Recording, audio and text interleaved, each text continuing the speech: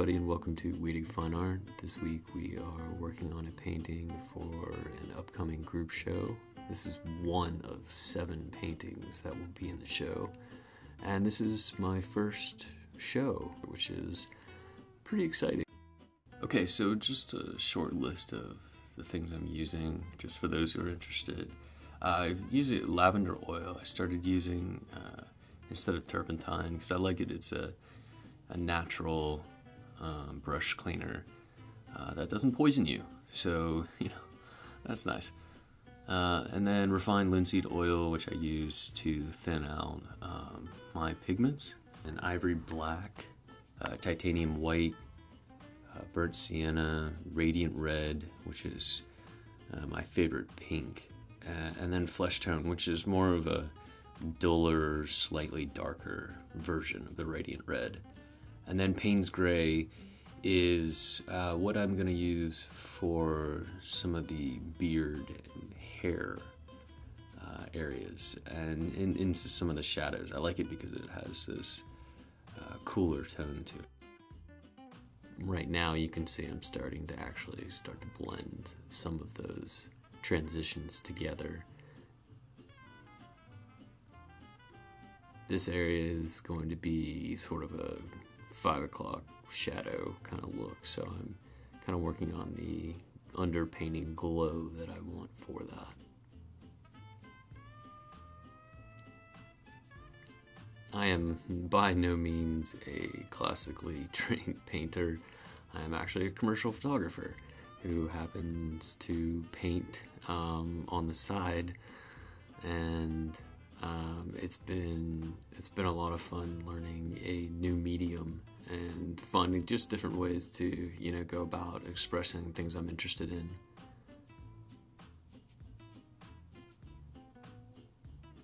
This one is titled I'll Go Animal and is based off of kind of that 1950s greaser guy, but with a little bit of my spin on it.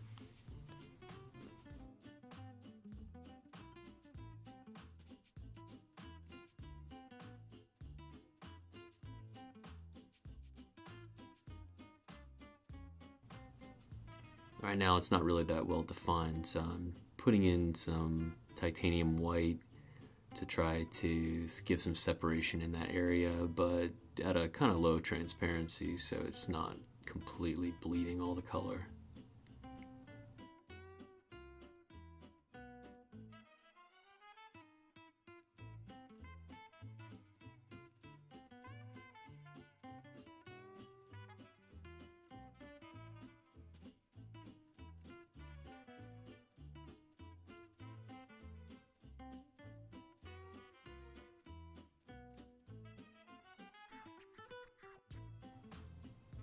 So right now I'm sort of working in this kind of silver-haired / pink greaser hair, which I think looks pretty cool.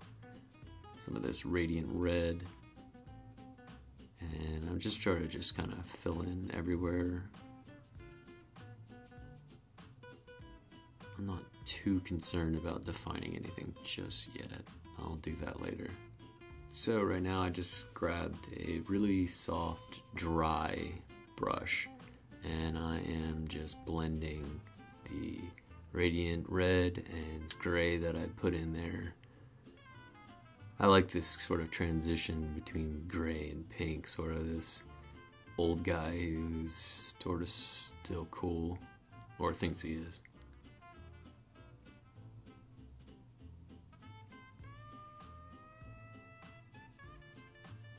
Just kind of playing with this edge, just kind of getting it nice and soft, nothing too defined.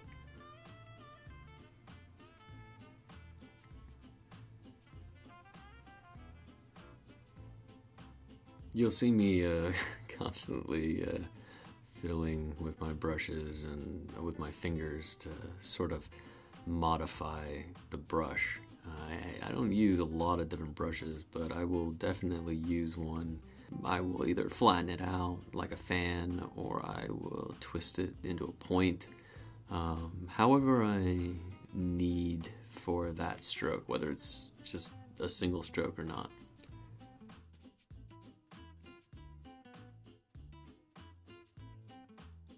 So we're going to jump ahead right here. You can see that I've started to define some of the wave of the hair with some titanium white and some of this pink, which is actually titled Radiant Red.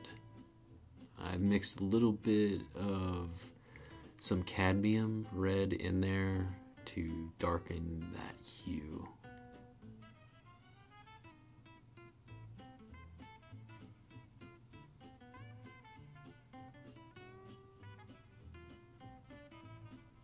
So I just go in stroke by stroke and I just keep defining, just kind of keep seeing what feels right to me. Give a little separation between the hairs. And again, this is not how you paint realism by any means. This is, figurative painting. This is just what I think looks cool, not how the human hair necessarily looks. Alright, so this is a different day. As you can see, I am wearing different clothes. I promise I will only make that joke once.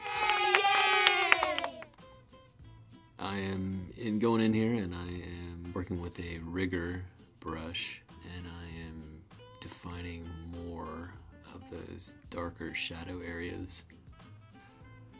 I prefer to paint on wood panel. I could be sort of aggressive when I'm painting sometimes, and I feel like the wood can handle it.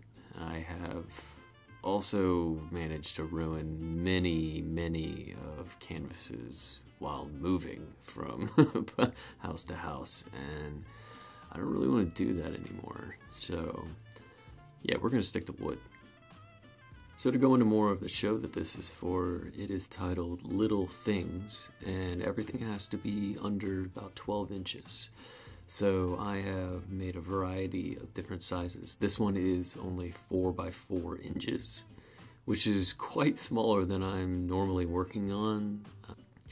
I've got one that I've been working on for 6 months that is about 6 feet by 4 feet. So switching down to 4 by 4 inches is a bit of a change for me.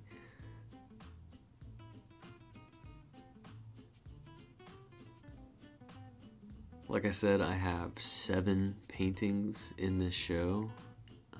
All range from about 8 by 8, 6 by 6 to 4 by 4.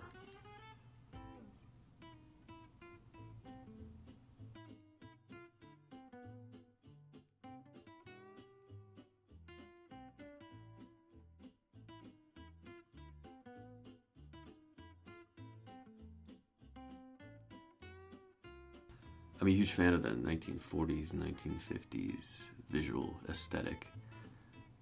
It's always been sort of really interesting time period to me visually. Growing up, I would always hang out in my dad's workshop, and I would sit on this huge pile of magazines, which, and I'd go through them every once in a while, and they'd be like old National Geographics and just old magazines from like the 60s and stuff like that. Some stuff even dating back to the 50s. And I would go through and I'd see these old advertisements and these old pictures that just seemed so foreign to me. It was America, but it just didn't look like, what it looked like in the 1980s when I was growing up. So, I don't know, it just is sort of the aesthetic that sort of stuck with me.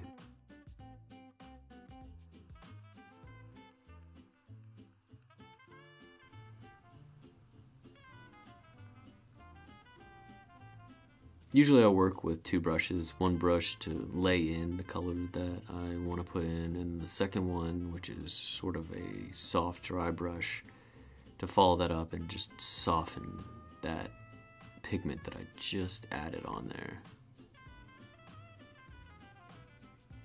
which you'll see me following up with. This is the rigger. This is a brush more normally for lines and details and things, but this brush is just absolutely so tiny. I mean, this painting is so tiny that I've had to use brushes I don't normally use for things, but they accomplish what I want, so I don't really care.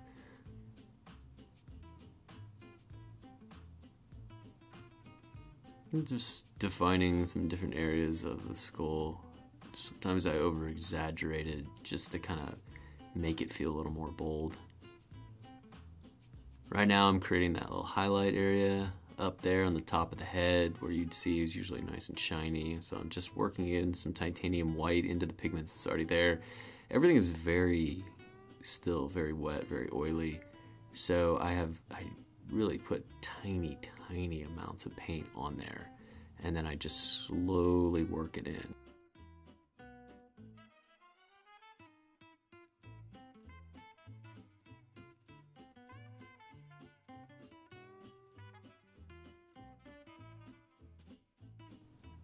Defining a little bit of the neckline. Give a little bit of separation here.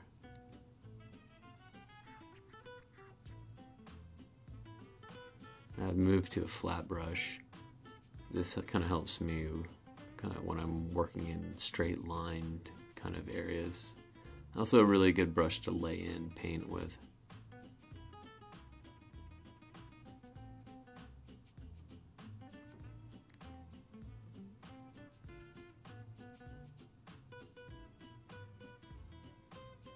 Alright, now let's get crazy. We are moving into the ivory black, and we are defining his collar right now.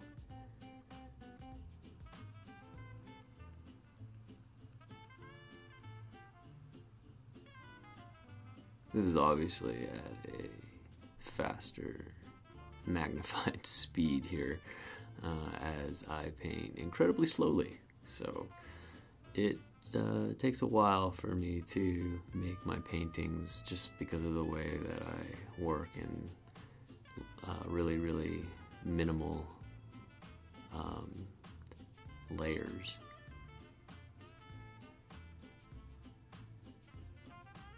I just don't like to add a lot of paint all at once. I like to slowly build it up from there. I mean, it's something that you can always go back and fix for the most part.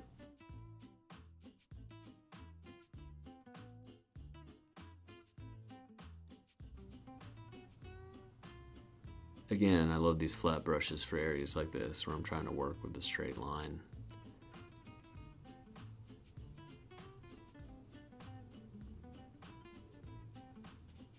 Sorry for all the turns of the panel, I just cannot seem to keep it straight. I did not prime this panel. I don't always prime my panels. Normally I will just take it from the box, sand it, make it just nice and buttery smooth, and then paint on it from there. You don't always get the same punch of colors and glow that you get by having a nice white primed panel, but this creamy sort of color that you do have really sort of works nicely with the tones that I like to play with. Putting a little bit of titanium white on top of this, just a little bit of a highlight, doesn't need much. Alright, so I am mixing some raw sienna and titanium white here. And I'm trying to find this sort of buttery cream color for the background. This is a color that I'm using in 3 of the 7 paintings. I like to lay this layer of paint nice and thick. I don't really want to do 2 coats, so I'm going in pretty heavy and not a lot of oil. This flat brush really is nice again, just to clean up some of these straighter kind of curves here, long kind of straight curves to work with. It holds a lot of paint, so I don't have to go back for paint as much. And we're getting towards the end of this, so I'm gonna wrap it up, and I will see you all soon for the reveal. And here we go. Here's the finished painting. Once again, I am really happy that you are here. Thank you so much for watching to the end. And if you are able to come to the show on November 9th for the opening reception, I would love to see you there. Thank you so much for watching, and please like and subscribe, and I hope to see you on the next one.